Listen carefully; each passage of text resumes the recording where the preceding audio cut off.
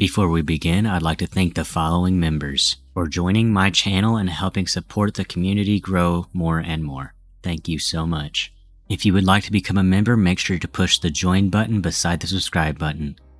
And here comes the video. Hey guys, Oliver Windows here, and today I am back with another video. And whoa, look at that. My setup is different. Wait, I'm not using a laptop? Told you I don't have, I told you I have more than just laptops. But today what I'm going to be doing in this video is I'm going to be installing Windows Embedded POSReady 2009. So the disk drive in this computer does not work, unfortunately, so I was forced to put it on this USB stick. Fortunately, this thing does boot from USB. I mean, it's a Windows Vista machine. I would hope it would, but I guess without further ado, let's get right into the video.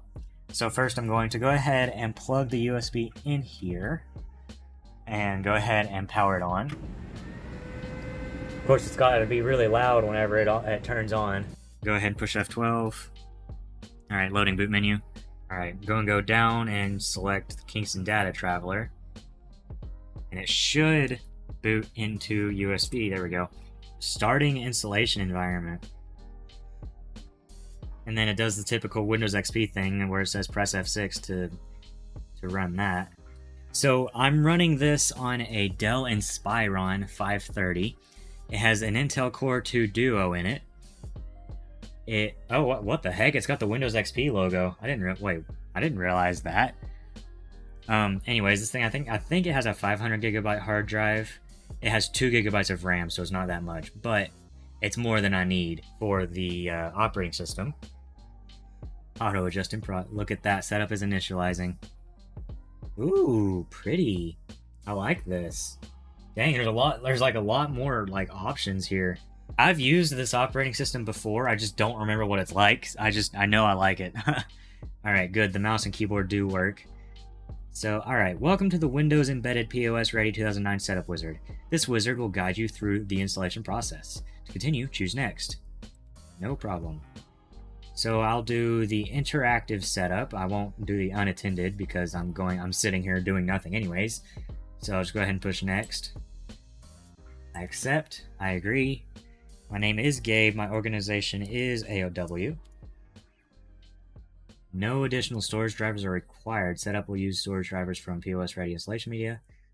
The first one will do. Okay. I'm just saying because I don't know if this ISO has the proper drivers for my hard drive I have. And it's a SATA hard drive. I know Windows XP doesn't like it very much. And I actually downloaded an ISO that had all the SATA drivers on it. It just didn't work. But there it is. There's all my partitions. So, So my unpartitioned space isn't on here. Just my other. Interesting. Well, looks like I'm restarting the computer and freaking partitioning the 131 gigabytes I had. I don't know why it's like that. Bruh.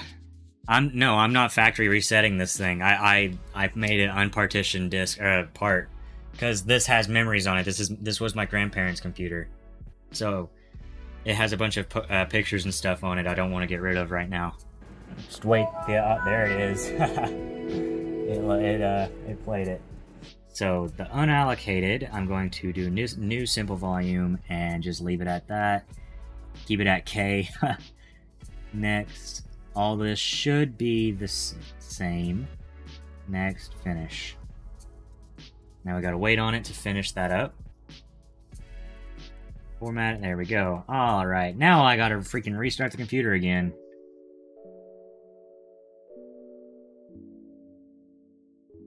One more time. Boot back into freaking Windows 7. I figured it out, I hope. Anyways. Also, yes, this is just a big smudge of dead pixels. Because it fell when it was in the shed. It hit something right there, but somehow it just broke that spot and not the rest of it. Wait, why didn't it boot into the USB? What the heck? I just now realized it wasn't booted because I looked at my live stream and I saw the Windows 7 boot up. Whoa. You see the color weirdness up there? Alright, finally booting back into Windows XP. Let's hope the freaking partition actually works. Next. Product key. Alright, I accept. Next, please show up. Please show up this time. Please work. Please don't freaking screw me over again. Alright, is it gonna work? Yes! Next. Okay. Freaking finally. Good lord. I'm just gonna perform a quick format. I'm sure it will be fine.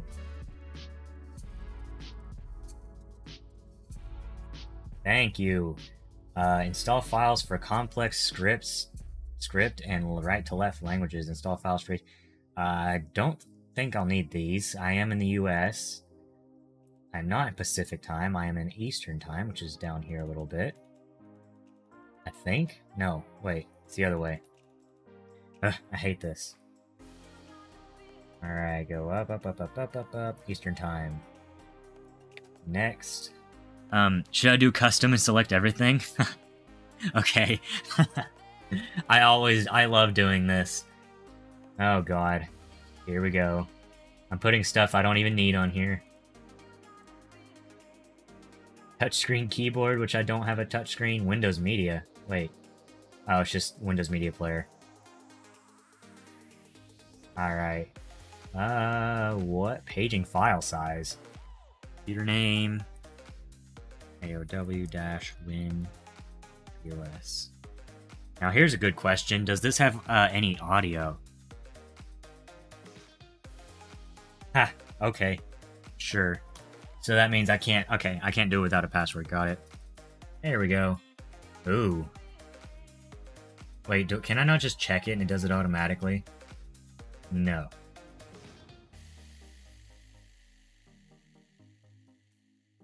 Install. Alright, we're installing. Here we go. Let's go. Let's do this. Copying core OS components. Installing drivers for plug-and-play devices. Oh wow, it's already restarting. Alright, let's see what happens.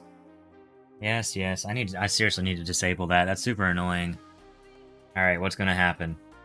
I wonder if it'll try to boot into a bootloader. So I can select between the two operating... Oh, shoot! Crap. Okay. I'm just gonna leave it alone.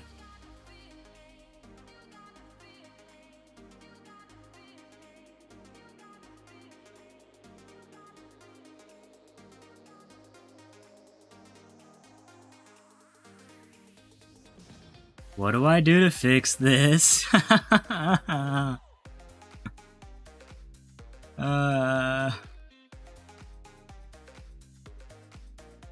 do I keep having problems today? Alright, let's try to reinstall like they say. It's funny, I tend to only have these problems when I'm on a desktop. Because, I mean, look at the laptop and how many freaking builds I've done and videos on them. I don't ever have this problem. But then I get into stuff like this. I've been live for an hour and it's still not even installed. Alright, let's try this another time. Hopefully it's the last time. Freaking product key. Here we go, one more time. What is it, the second time's the charm? Third time? What is this, the fourth time now? God, I don't know. Alright, let's restart it and let's see what happens. Please, just boot up. That's all I ask. A few moments later. Well, it doesn't say... Hey, it worked! Look at that. Now, how the heck am I gonna...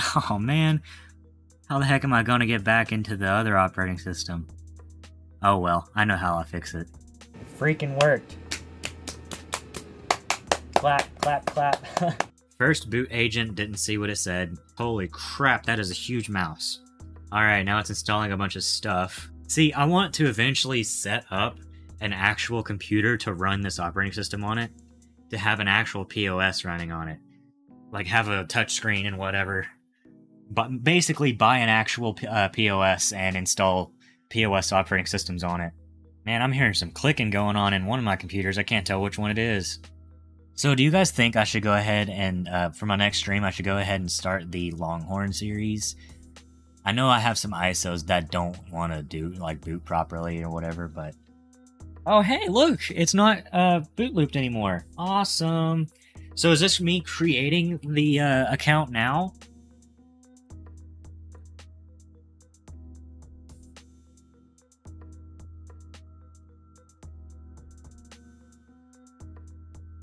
Ah, it is not. Okay, there we go. That worked. Nice. I love how it got its own custom theme.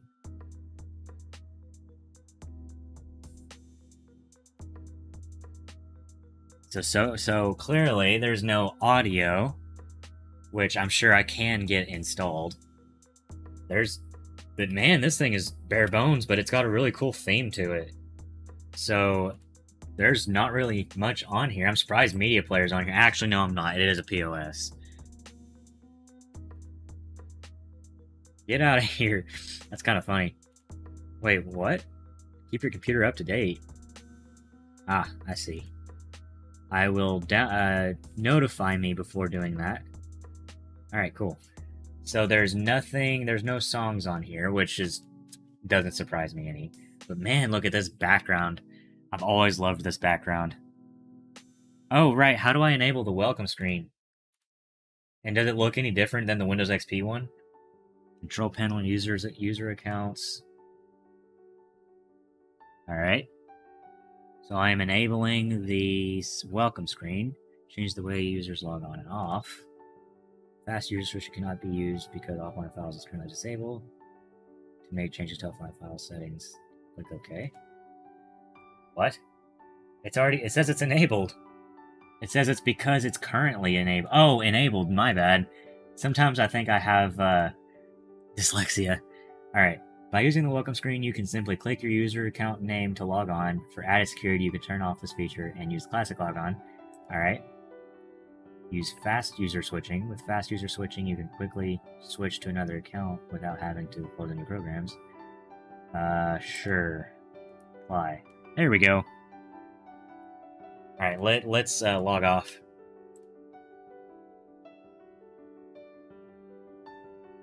Alright, cool. Nice. Typical welcome screen. It's just like Windows XP. Hopefully this thing has drivers for USB. Hopefully it doesn't crash. Alright, I finally have all the drivers installed, so I'm going to go ahead and reboot. I love how this has a skin on it. Oh, it doesn't anymore. Dang it. I just spoke too soon. Well, what's going to happen next? Ooh, the mouse is small. It's not big anymore. Hey, look at that. That's small too. Now I can freaking see everything properly. As if I couldn't see it already, but you know what I mean. Loading your personal settings. There we go. That's nice, isn't it? I don't know if it cut out for you guys, but that's nice. And it's much easier to see too, since it's the proper proper resolution. Now, why couldn't I install the freaking other operating system I was trying to install on here?